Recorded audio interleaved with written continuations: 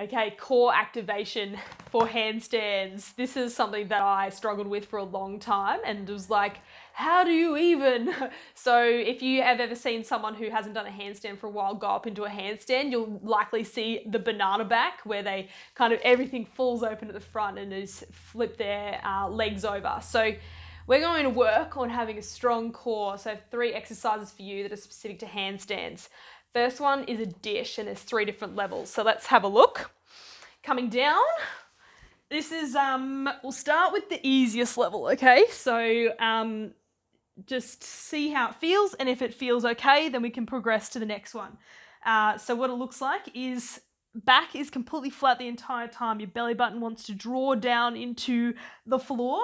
Knees are directly over top of your hips, and we're going to extend our arms up directly overhead. Head is nice and long and neutral, all right? If this is okay, we're going to hold it for 30 seconds times 3. If it's feeling too easy, we're going to go to the second progression, okay? So what it looks like is your legs are going to straighten. So let's go up again. Make sure the back is flat, belly button sucks in, legs straighten, arms straighten. Same thing, holding it for 30 seconds times 3. Squeeze, squeeze, squeeze, and relax. That wasn't 30 seconds, just so you know. You're going to have to time your 30 seconds by yourself. Okay. And then last level, if you can do that, is your legs can go anywhere between that position and down as close as you can to the floor. Right? So same thing.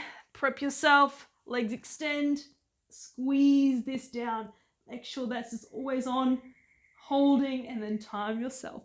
Aim is to get up to minute holds, okay? That's number 1. Number 2, we're going to flip over onto your tummy and straighten out your arms. We're focusing this time on, you're not going to be able to see much, so don't worry, but this one is focusing on just activating through your belly button up towards your spine so you can relax everything else in your body. This is just focusing on that small area, drawing up your pelvic floor. And so the aim eventually is to work this and strengthen it so much that there's a resting tension in this space, so it's always on when you're upside down. Also when you're walking, so it will reduce any back pain that you have ever. So we're going to do this for 30 seconds times 3 again in your own timing. So we're not doing this and we're not kind of lifting up like this. It's a very subtle movement. You should just be feeling all these muscles in the lower part of your abdomen turn on, okay? They should be on fire. And we're aiming towards getting 1 minute holds, okay? That's number 2. Number 3 is using a wall. So find a wall. We're going to lengthen out our body. So this one looks like a handstand, but we're horizontal, not vertical. Okay, so we're tying some things together now. Pressing your hands against the wall. You're lengthening through your whole body. Your head is in a neutral position. Your legs are extended, feet pressing into the floor and squeezing through your bottom.